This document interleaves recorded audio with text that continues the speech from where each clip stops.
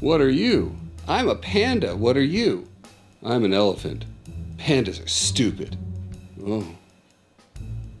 Wait a minute. What are you? I'm a donkey. Donkeys are stupid. Elephants are stupid. Donkeys are stupid. Well, we can agree on something. What's that? Pandas are stupid. Dum, dum, dum, dum, dum, dum, dum, dum, dum. I'm a shark. Shark! Shark! Shark! Ah, shark!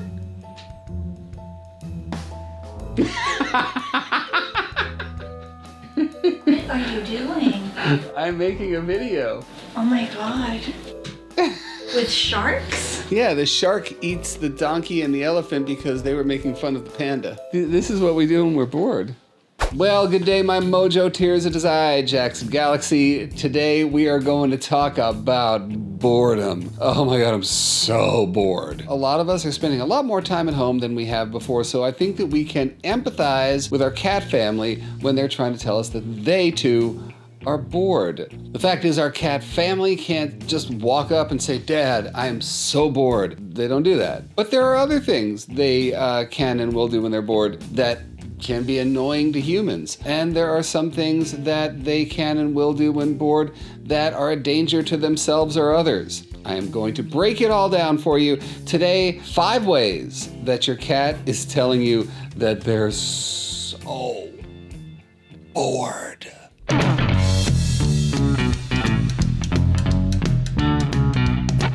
All right, so first, as always, I'm gonna make some disclaimers because anytime we try to be totally universal about what cats will or won't do, the things that I'm about to run down are things that jump into your mind because your cat doesn't always do them. And that's why it sticks out in your head and you go, what is this? And then we do all kinds of weird interpretations of what that must mean. And the last thing we ever think about is boredom. That oftentimes some of these behaviors, so to speak, are indicative of something physical going on with your cat. So again, if it's something that really stands out to you and just sets your spidey sense going, go to the vet first. Don't just sit there with your spidey sense. Go to the vet, clear it off the table here. Oh, and speaking of clearing off the table, let's get to it. Number 1. Now, there is a name for this kind of cat, and I'm not gonna do it because I don't believe in types of cats, like, oh, cats from hell. Look, I'm just gonna call it because other people have said it, cat. It's terrible. I don't even like it coming out of my mouth. But at least it gives people a jumping off point as to what this cat will do when they're bored, which is they'll be destructive. They'll just do that thing that you have definitely seen before, which is your cat just seeing if this thing that's on the mantle will fall. And then when it does, oh, that was cool. What else is there?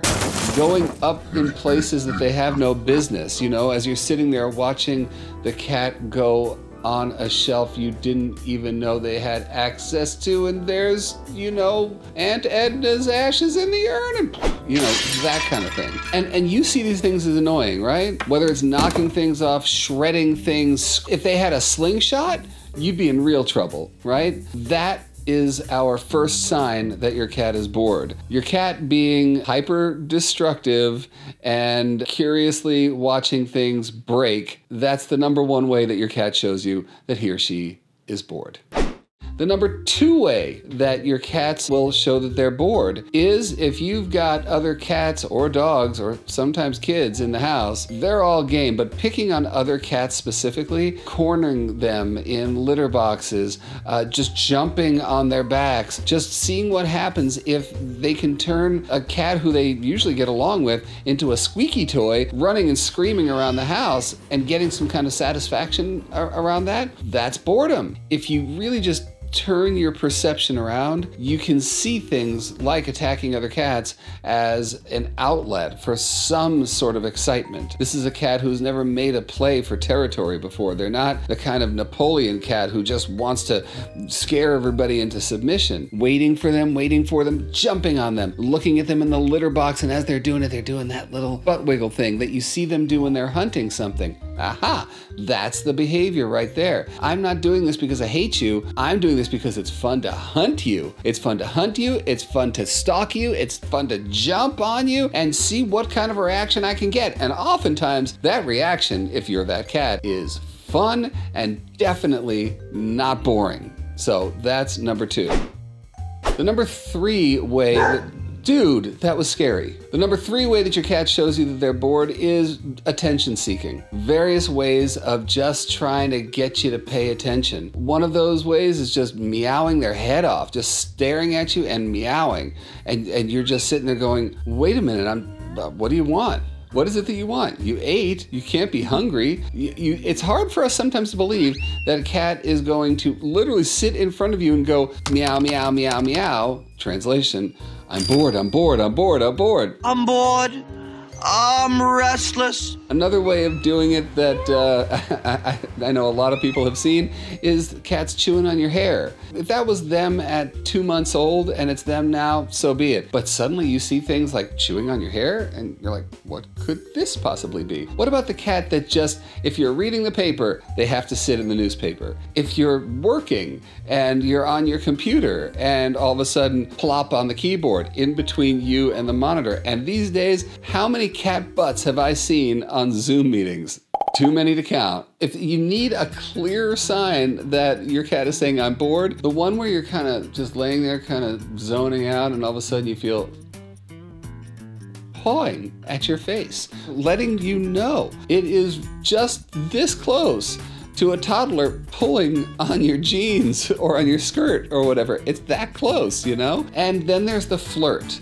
And the flirt, it's that sort of being in front of you and just rolling on their back, assuming 17 different positions in 30 seconds, just sort of, how do you like this one? Do you like it when I do this? What about if I do the sea otter? Can I look really cute? These are things that your cats have done in the past or as kittens to attention seek. Let's not forget for a second that meowing is a sound that cats make to attract humans, to get humans to do something. Check out this video right here about the sounds cats make and you'll get a little bit of a grip on that. We have in some way or another validated these actions at some point in their life. We have reinforced it to some degree, and now your cat's just pulling every trick out of the bag that they possibly can to get you to realize that they are bored.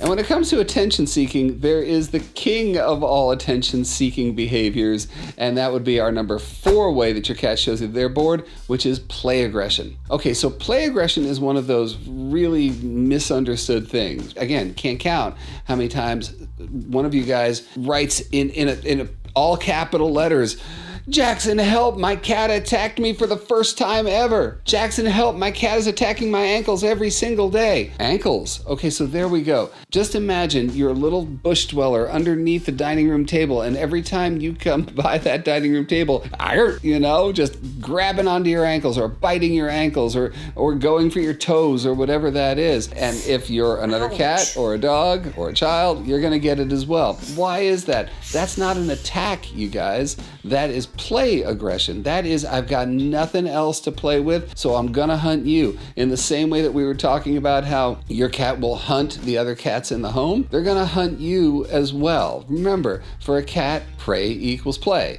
This is how we do it. This is how we do it. It's not just running around and doing backflips. That's part of play for sure, but hunting is everything. So when they see your ankles walking by that table, you might as well be a squirrel. You might as well be a mouse. You might as well be a vole. You might as well be a little something on the ground walking. And it's their cue to do the butt wiggle and attack. Play aggression is the most misunderstood thing that possibly, I would say in the top 3 of the most misunderstood things about cats.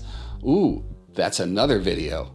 Ding. Okay, and now we are at the number 5 way that your cat shows you that they're bored. And again, this is one that I'll track back to possibly being something physical that's going on with them, something that your vet might need to see. But it can also be at least partially attributed to boredom. And these are the overs. Right? Number 1 over is over grooming. And that is just sitting there and getting to sort of this echo chamber of groom. And I'm going, and I'm going, and I'm going, and I'm going, and I'm going, and I'm going. And it's not just boredom. This is where boredom sort of crisscrosses with anxiety. Boredom can give way to anxiety, can give way to irritability, can give way to these sort of almost OCD type behaviors. And over grooming is one of them. So if you start to see your cat grooming themselves themselves bald. Now again, that can be stress, that can be allergies, that can be food intolerances, that could be something else that is stressing them, but it can also be boredom, so it's something to look for. Overeating is another one of those overs. Suddenly your cat is just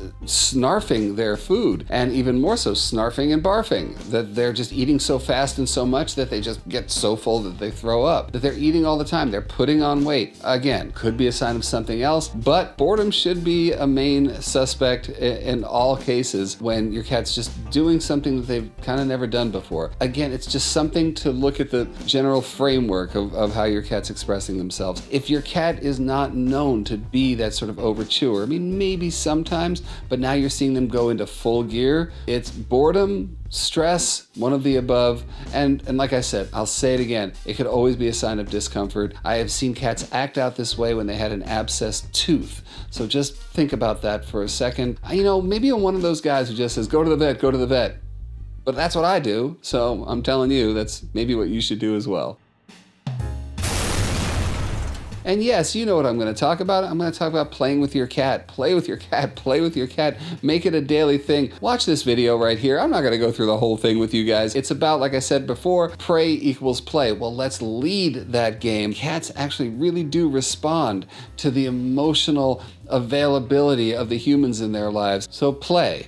Catification, nothing like a cat superhighway to get your cat going. And of course, then you merge that with play and you're leading them all over their catified world. Something like a cat agility obstacle course you have on the floor, on the walls, everywhere. You want them to get into it? That's a good way to get into it. A couple of offshoots of catification.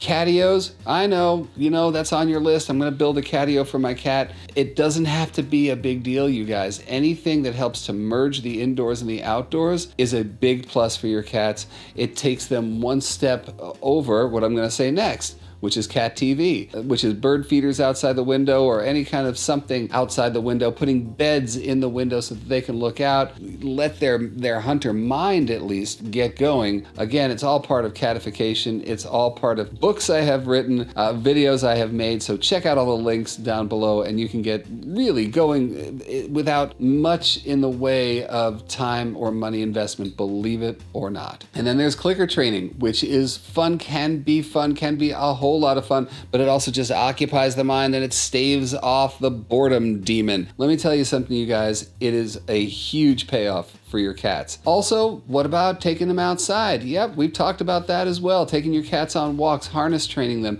getting them out in the world. If your cat is the kind that wants to go out there and explore the world, you're not going to force cats out there, but getting them trained into a harness and taking them out in the world, let's go adventuring, you guys. It's something for a cat who is seeking that kind of constant stimulation. It stops your boredom as well. You're sitting there, you've binged everything in sight. You have days, let's face it, man, especially during 2020 where you're like, oh God.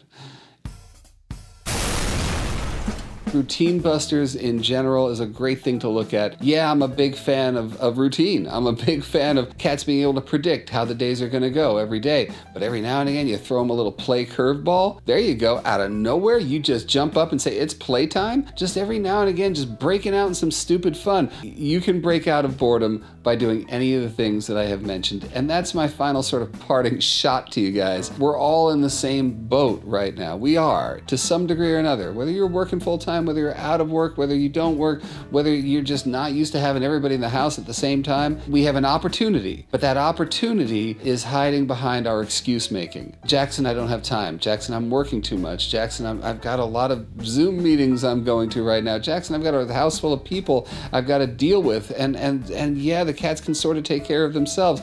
No, guys, those are all excuses. You're gonna make them, that's totally cool. But the next time something crashes down from the mantle, from the bookshelf, please don't go with, oh, my cat from hell, or oh, he hates me, or any of that stuff. That is the embodiment of you had it coming. Just saying, you know? Let's just make sure we're backing away and remembering that if we don't want this behavior to happen, we don't have to have it. We can bust the boredom, but it takes action. We have to bust it ourselves, not a electronic toy and not just cat TV or catification. This is about having the equivalent of a child in your house who is just about to start breaking out the crayons on the dining room wall. Stay into the action. Let's just remember that, like, boredom in our cats signals a job on our part as parents. And there you have it. All right, you guys, that's it for this time. Hey, listen, anything you want to see, you got to let me know about it. And the best way to know about this video or any other video is check out the little bell thingies and the little alert thingies and make sure you hit all the right buttons and stay tuned to all of these social media thingies, all these stuff that's floating around right here. That's the best way to keep in touch with me during what is a different time in our lives, right, you guys? Right. All right, until next time we talk, all light and all love and all mojo to you. Mwah!